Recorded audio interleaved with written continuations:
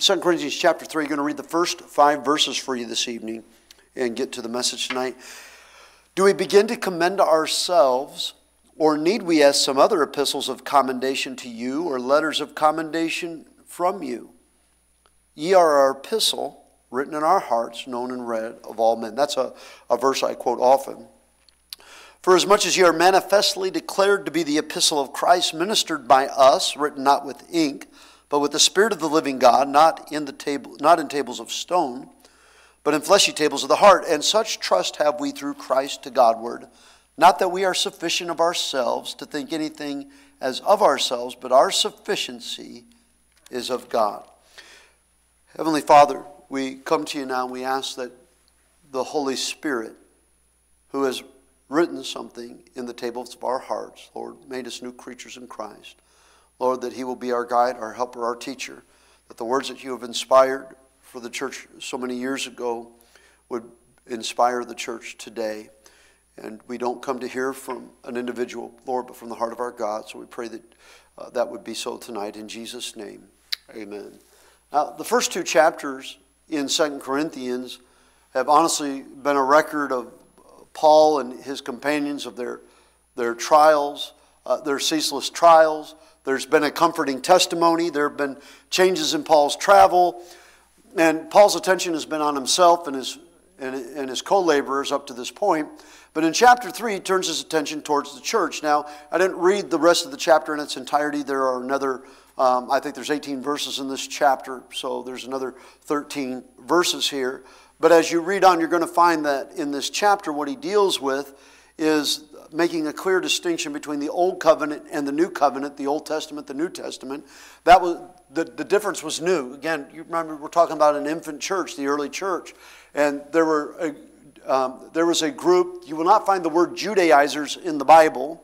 It is an extra biblical term, but it describes a group of people that they dealt with on a continual basis, and anywhere Paul went, the Judaizers followed. And what it was Jews from Jerusalem, from the temple, that would follow Paul, and they would say that, you know what, it's okay to trust in Jesus Christ, but in order to become a whole Christian, you got to become a Jew. You can't be a Christian without being a Jew. And I thank the Lord for the Jewish nation and the Jewish people. Our Savior was a Jew. Our Bible was written by Jewish men. And he had a Jewish mother, and I'm thankful for God is not done with Israel. One day all Israel shall be saved and shall be restored. But I don't have to become a Jew to become a Christian. In fact, the Bible says that there is no difference between the Jew, the Gentile. That there is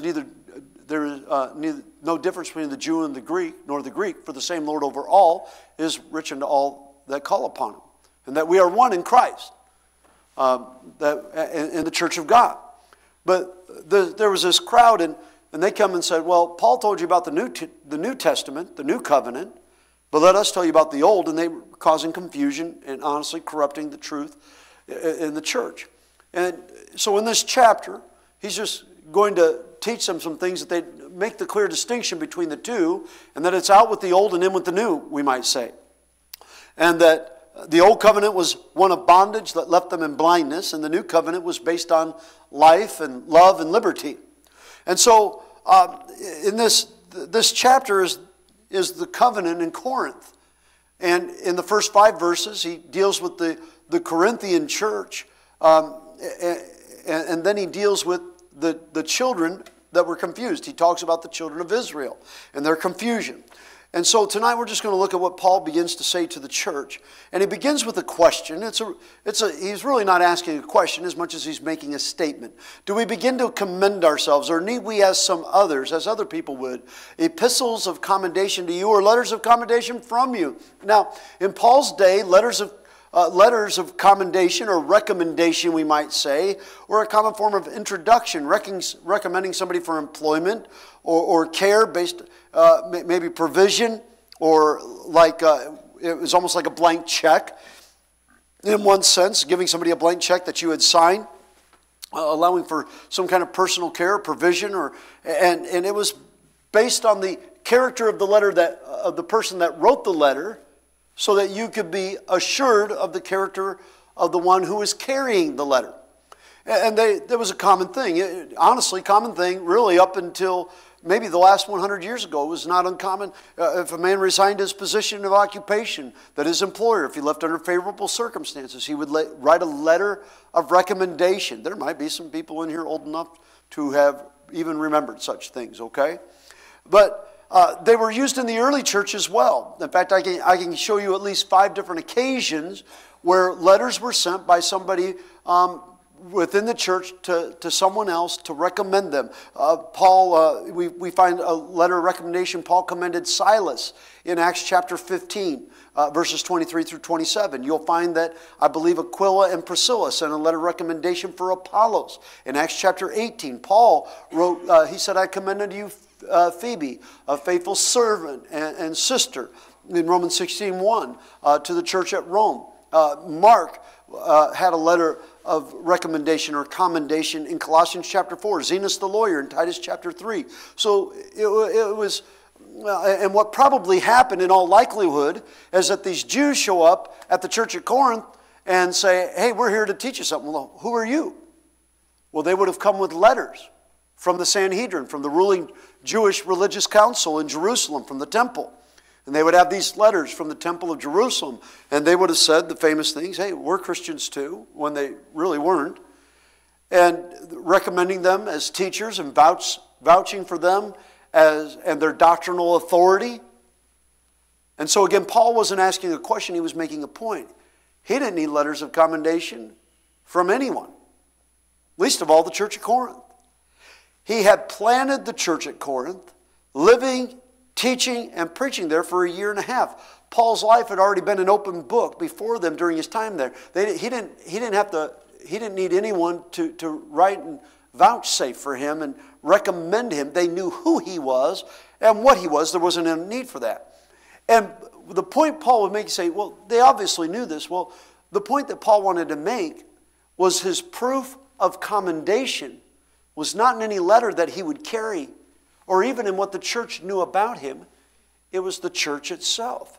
Ye are our epistle, written in our hearts, known and read of all men. They have been written on the hearts of Paul and his co-laborers, displayed for all to see, all the world to see. And Paul is saying, my letter, the proof is in the pudding. And you're the proof. Not some letter, the church itself, the people. And verse 2 is a wonderful verse about the importance of our testimony. Listen to me. A believer's testimony is one of the most precious treasures that you possess. Look, I mean, next to the gift of eternal life and your Bible, behind those two things, I can't think of something more precious that you possess than your personal testimony. And look, let me tell you something. Everybody's got one. And look, there's a difference between your reputation and people gossiping. Because anytime somebody says something about us that we don't like, they're a gossip. Well, when people gossip, gossip has a purpose. It's slander and destruction and defamation. But if you're a pinhead and you got a bad testimony, that's your problem, not theirs. If what they say about you is true, you have no one to be blamed but yourself. So sometimes it's not gossip, it's bad testimony. And only we can, and we're the only ones that can change that for ourselves. If you don't like what people are saying about you. Look, I've had people that have gotten on the internet, on Facebook and different forums. I've had former members write things about me and read what they had to say. And I'm going to tell you, 95% of what they said was true. And I'm like, if you just take out the one blatant lie that should be painfully obvious to anybody with good sense, I'd like to put that on our church website for advertising. I don't have a problem with it. Okay, so we have a testimony. And a Christian's, the Bible says in Proverbs chapter 22, verse 1, a good name is rather to be chosen than great riches and loving favor rather than silver and gold. Do you know the tragedy of that verse? Is that Solomon had great riches, but he died with a terrible testimony. How sad, how tragic that Solomon somewhere in the last years of his life recognized that he blew it. And even more tragic, the man that had the wisdom. He knew what he was supposed to do. And yet he had all the wealth. Wealthiest man in the history of the world today, to this date. Wisest man that ever lived, not named Jesus Christ, walking on this earth. And he had a terrible testimony. Paul said he would have given a king's ransom for, or Solomon said that he would have given, it was better to have that testimony, a good name. You know what, by the way, parents and young people, mom and dad may not be able to leave you $1 million. Nothing says they have to. But if they left you a good name. Is that your dad? Was that your mother? Are you their son? I think it was Douglas MacArthur, General MacArthur, that said that he was trying to live as, he was asked a question, I don't remember what the question was, but he said, I'm trying to live my life in such a way that when someone asks my son if I'm his father, that he'll lift up his head in pride and not hang his head in shame. And you know what? A Christian's life, ye are our epistle, written in our hearts, known word of all men. Christian's life is the only Bible many people will ever read. You know, somebody used to say, I'd rather see a sermon than read one or hear one. What people see in our character, our conduct, carries far more weight than what we say. What we say about ourselves is confirmed by how we live. You know, that old saying, your walk talks and your talk talks, but your walk talks louder than your talk talks. Annie Johnson Flynn, she's one of my favorite poets. Every now and then I'll use one of hers in the bulletin. And she wrote a poem, actually one that I found I haven't used yet, but you'll see it shortly in a few weeks, called The World's Bible. And this is what it says. It's based on this verse, on 2 Corinthians 3:2. She says, Christ has no hands but our hands to do his work today. He has no feet but our feet to lead men in his way. He has no tongues but our tongues to tell men how he died. He has no help but our help to bring them to his side. We are the only Bible the careless world will read. We are the sinner's gospel. We are the scoffer's creed. We are the Lord's last message, given in deed and word. What if the type is crooked? What if the print is blurred? What if our hands are busy with work other than his? What if our feet are walking where sin's allurement is? What if our tongues are speaking of things his lips would spurn? How can we hope to help him and hasten his return? Well, it was something to think about. By the way, there's a difference between what we think about ourselves and what others see and think about us. You know, those letters that were written, they could be faked. Oftentimes, anybody could write a letter and put a signature to it. You could write your own letter. People did that in Paul's day. You know what? They weren't. There are always people who are not who they say they are, or who you want to think they are.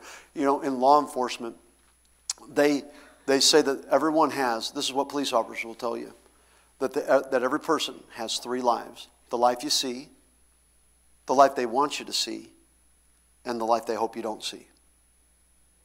And law enforcement spends a lot of time dealing with the life that people don't want to see. Now, notice what Paul says in verse 3.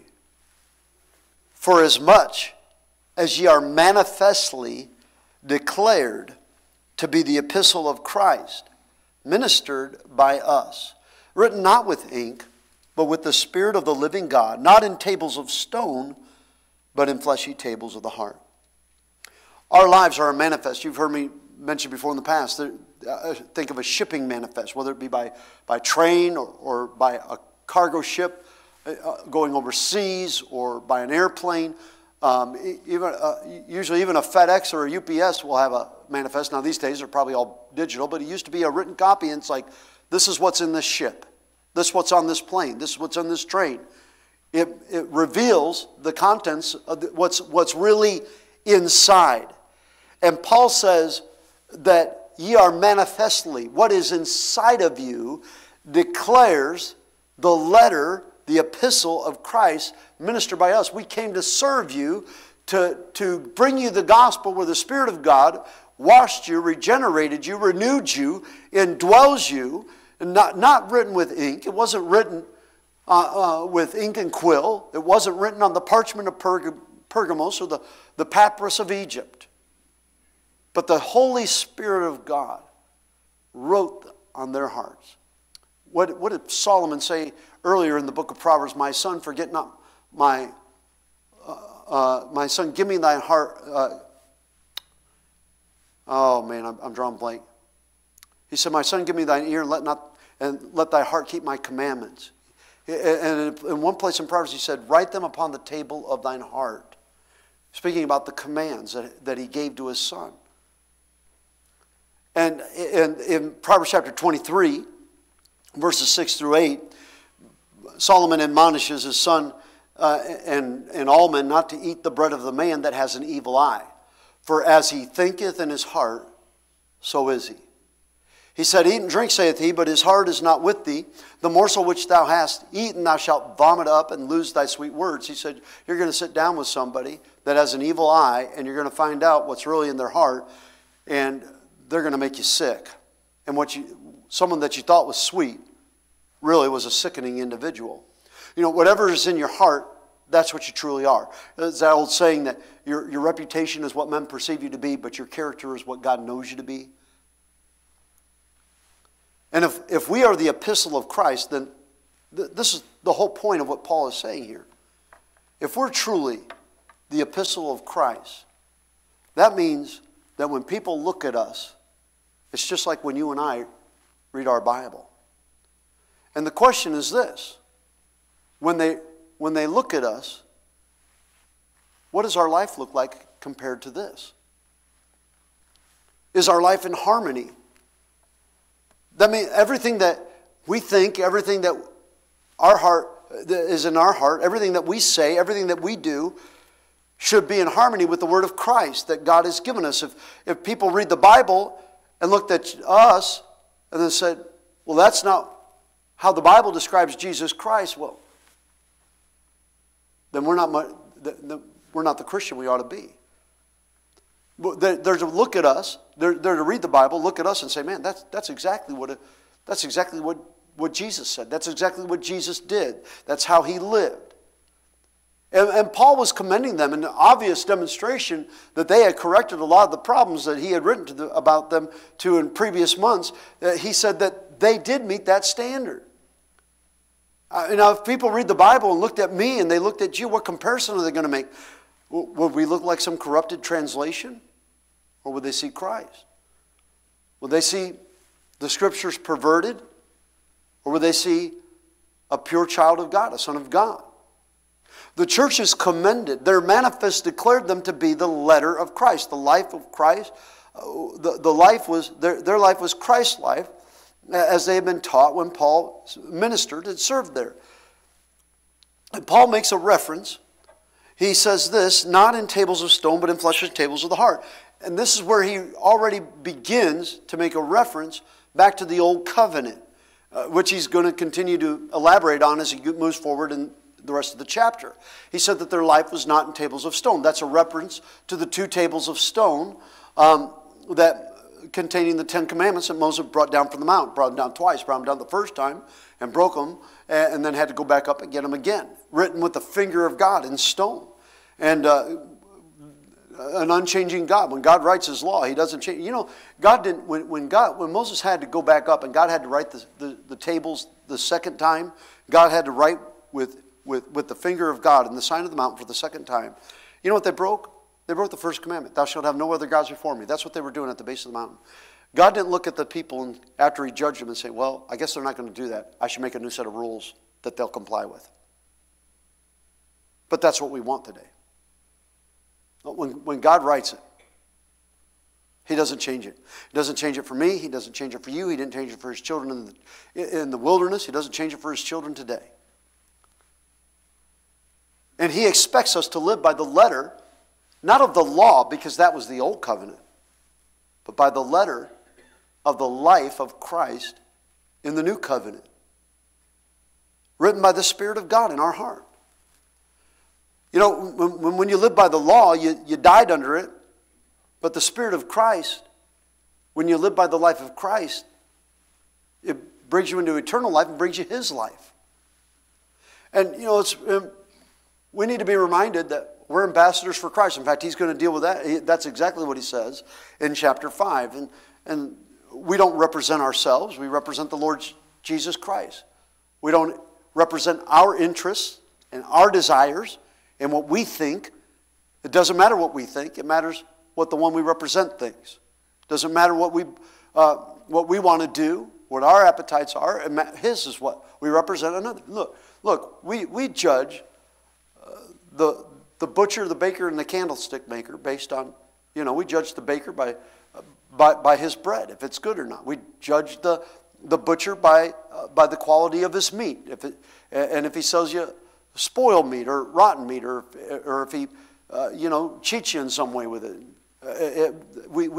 We judge a home builder by the quality of construction. We judge a judge by their integrity and fairness and sense of justice. We judge an artist by their painting, and a musician by the music they write or what we hear them play. But the world judges Christ based on what they see in His church. And every Christian is to live a life that's an open book for Jesus Christ. Listen, your life is not a private diary. We're not supposed to shut ourselves in. We're not supposed to shut ourselves out. We are to live in such a way that when the world looks at us, they see everything they expect to see in Jesus Christ. And isn't it amazing how people that have never read a Bible and never attended a church service, they have an expectation of a sinless and a righteous God. And I understand we're never going to be sinless, but they ought to see a holy and a righteous people that are a reflection of the God that has saved them and the one that they profess to love and serve. And when Paul says ye in verses 2 and 3, he's speaking about the church as a whole, not just individuals. Now, individuals are part of the church, but the point I'm making here, and I believe the point that Paul was making, is that people tend to judge Christianity based on the poor testimony of one individual. I know that person, they go to church and they're a hypocrite and they do this and they do that.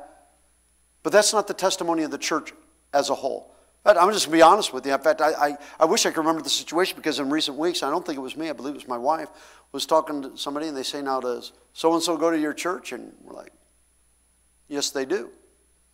We really didn't want to admit to it, to be quite frank. And to be fair, it was somebody that's a young Christian in the Lord and just beginning to grow. But then they said, but does so-and-so go to your church? We're like, yes, they do. Look, when somebody asks, does so-and-so go to your church? Do we have to apologize and make excuses? Or are we an example of Christ? Look, no church is not going to have a Judas Iscariot, even a Simon Peter that's in that hardhead stage. But there ought to be this overwhelming testimony that man, that church has a good reputation. The people there are good people. The people there care about people. The people there they're real and they're sincere. And look, even if they don't, we're always going to have individual enemies that are going to defame and insult and say slanderous things. But not just what does an individual think, not what is the reputation of one person in the church, but our church as a whole has a reputation in this community as a whole. And it ought to have that good name. And as far as I'm aware, it has. And if the church is righteous, there'll be a righteous testimony. And Paul, look, he said, and such trust have we through Christ to Godward. He said, our trust, he said, it's not really in you, it's through Christ towards God, what He's done in your life. Look at verse 5. Not that we are sufficient of ourselves to think anything as of ourselves, but our sufficiency is of God. He was writing to Corinth because they had a good name. They had a good reputation. They had fixed things and they represented Christ well, as they should be doing. But Paul was just very careful and very quick. Look, we're not trusting in the church. Our trust is in Christ, and the glory doesn't belong to the church. The glory belongs to Christ. If the world looks at us and sees Christ, it's not because of our strength. It's because of His sufficiency. You know, in the Old Testament, the Jewish people knew Jehovah by several different names, and one of those was El Shaddai, which meant the all-sufficient God. Sufficient for every need. And the believer, the desire of the church is not that the world will think well of us individually or even corporately as a church, but that they think well of Christ because of what they see here. And that they'll see His strength and His care in our lives because because our lives match the life that, look, again, hold your life up in the mirror, in the reflection. In fact, that's exactly, I'll say this and I'll be done. There's almost a pause, a parenthesis here from verse number 6 down to verse number 16. If you was to read from verse 5 and then pick up in verse 17, you could almost read that as one statement where he goes on, where the Spirit of the Lord is, there is liberty. And then he says in that next verse, but we all with open face beholding as in a glass the glory of the Lord, not the church, of the Lord, are changed into the same image from glory to glory, even as by the Spirit of the Lord. The glorious thing is that the Spirit of God changes our image into, we are a reflection. Yeah, the moon reflects the light of the sun. We are not the sun. We're not Christ. But when the world looks at us, they ought to see the reflection, just like the light of the moon, just like the moon reflects the light of the sun. We're to be a reflection of the light of Christ. Heavenly Father, we thank you for the message tonight. We pray that it's been, Lord, an encouragement to your people, a good reminder to us of the importance of our testimony. Father, it takes years to build a good testimony and can be destroyed in just moments. Lord, may we keep it out of a treasure. Keep our heart with all diligence, and Lord, protect it and preserve it. Lord, we pray that individually and as a church body, that, Lord, we would keep that good name, Lord, to bring glory to our Lord and Savior Jesus Christ until He comes. We ask your blessing on the invitation in Jesus' name. Let's stand together. You're in a house of prayer tonight. The piano begins to play. The Lord's spoken to your heart somewhere along the way. Why don't you respond to Him? Maybe tonight you have some personal prayer request that you need to bring personally before the Lord on bended knee. This is your time to do so.